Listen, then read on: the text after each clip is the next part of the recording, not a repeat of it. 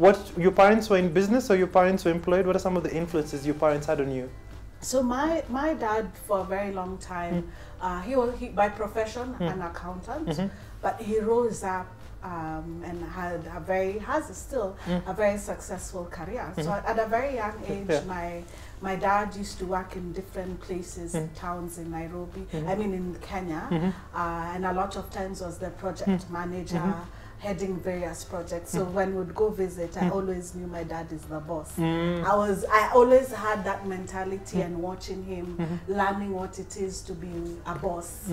And so it just became a part of me, and a lot of the things, the projects would have was to help entrepreneurs. So I also took up entrepreneurship at a very young age. My first business when I was 5 years old. And I remember even the first business. What were you doing at 5 years? So interesting story. I ruined Christmas.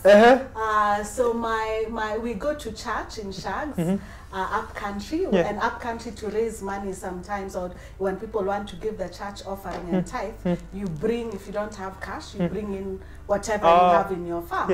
So someone brought in a goat. My dad bought the goat for the Christmas celebration. So as we are driving home, I tell my dad, Dad, is this goat female or male?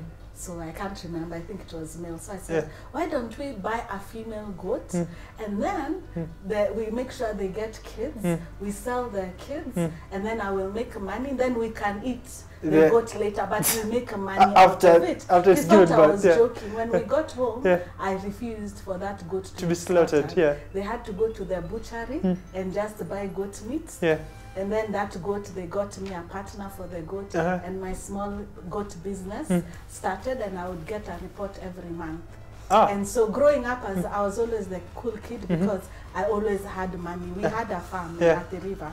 I would go get products, sit by the roadside and sell. And then I realized that money is good because... So you used to sell the goods? Yes. I used to sell goods. We used to have like even onions, tomatoes. I sell them, and I realized the money is good because it would make me the boss. And the small errands my mom would give me and small jobs, instead of doing them, I would pay my sisters to do it for me. And even people around me, I used to pay them, do this for me. My mom tells me, do this house job, I pay people. And then I would make sure as a kid I have the coolest rulers and pencils. In the mathematical set. I used to share with people with mine and even rent it out for a favor. You do something for me, I'll give you. So I quickly learned money and power at a very young age, and until today I still enjoy money and making money and having power.